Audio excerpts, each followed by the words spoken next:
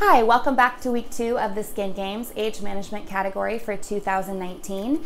It is November 5th, 2018, and my name is Katie with Aesthetics by Katy Pierce in El Dorado Hills, California. I'm here with my model Cass today.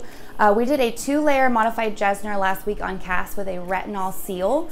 She does still have a little bit of superficial peeling. She did have a lot of sensitivity with her peel this time, so I want to be careful not to over exfoliate her.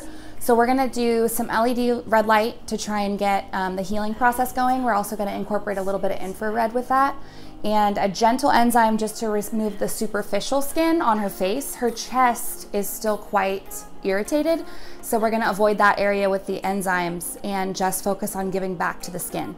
We're going to do a hydrating mineral mask from Lyra Clinical. It has colloidal silver and healing botanicals and minerals in it, so we're going to really try and repair that skin and give back to it and calm it. Okay, we are all set with week 2. We finished Cass's hydrating gentle facial today with LED. I am comfortable allowing her to resume her retinol usage at home on her face. However, I do want her to wait a couple days for the décolleté until her sensitivity decreases, and then she's able to resume.